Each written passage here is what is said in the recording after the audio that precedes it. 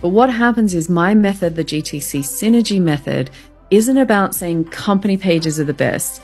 And it's not about saying that personal branding and personal posts are the best. It's about saying, how do we get the best out of both? So how do we get our personal brand to work with our company brand? And it's that whole 1 + 1 = 3. So the two of them together work even higher and better than either of them alone. And so that's what I teach, is how do you build up a personal brand to help the company brand? And how do you use the company brand to amplify the personal brand? And so that's what the GTC Synergy method is.